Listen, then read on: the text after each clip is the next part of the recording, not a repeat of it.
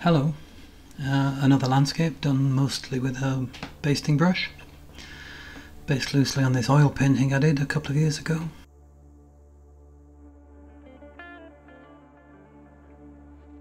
Just using 425 gram Hahnemühle paper, still on the pad as you can see, so not stretched it this time. Quickly painting the sky with water, just the sky, not the whole pad, and a very light touch of Cobalt Blue.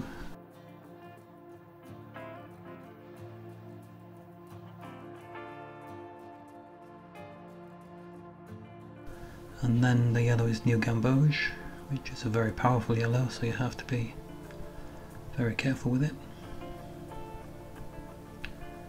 Quite a warm yellow, so just trying to define the sun there. Putting that brush down for some reason splashed the paper with some small spots of grey. The red I just squeezed out is the Italian Venetian Red.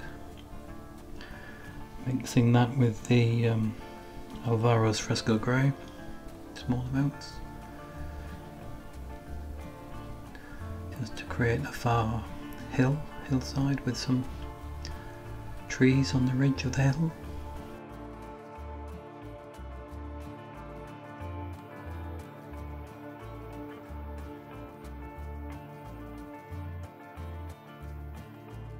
Slightly stronger version of the same colour, more or less the same colour. More of the Alvaro's Fresco grey in it.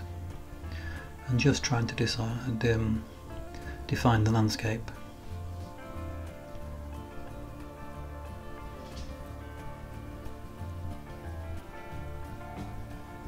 Again, making the leftmost point the highest, just to frame the picture.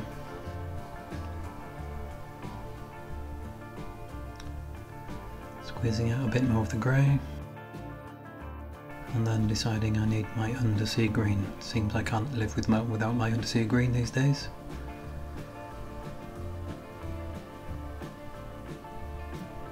See, I ended up with a very large blob of pure colour there, which I'm doing my best to partially put back on the palette and partially just spread out on the page.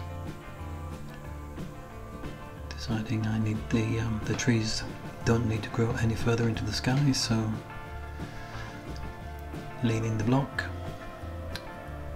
So you can see a mixture of the New Gamboge there with the Venetian Red. That's also put on quite thickly. And then just a mixture of the grey and the red.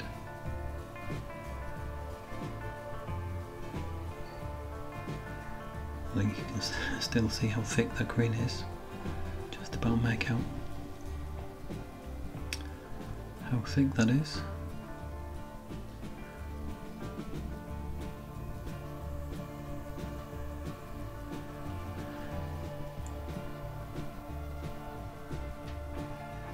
Just trying to soften things up a wee bit with the spray bottle. Quite decide how I want the feel of that stretch of land to look, whether it's going round the hill or down the hill. So ended up doing both. Still trying to pull that green, get that green under control.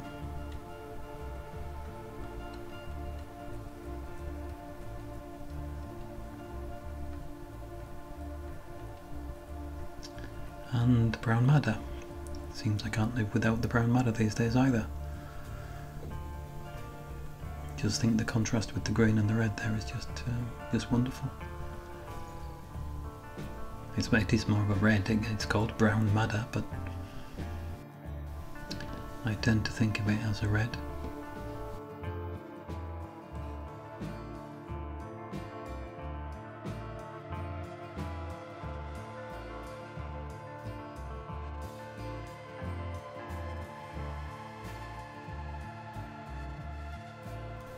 very small rolling pen just to push some trunks into that group of trees. Bit too late with that bunch of trees on the left there. Starting to think that's more like a rain cloud.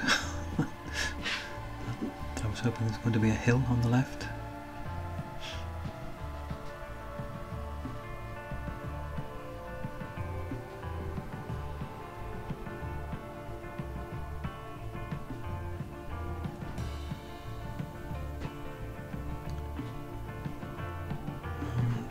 Every single one of these paintings I've done so far has a fence somewhere in it.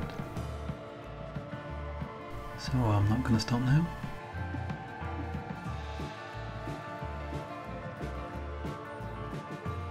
I do this to give a sense of scale for the landscape. But I also like the contrast between the random effects of the watercolor paint on wet paper, and then small amounts of small areas of the painting done with a degree of precision to create some contrast, and deciding one fence wasn't enough.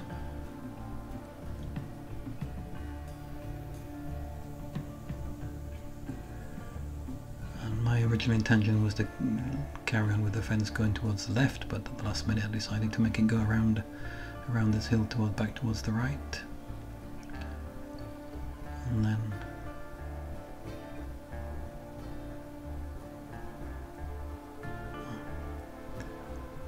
stringing some nylon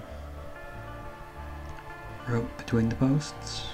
I've done that in real life for miles and miles of these posts, and then the last step, just tying the post into the ground with a bit of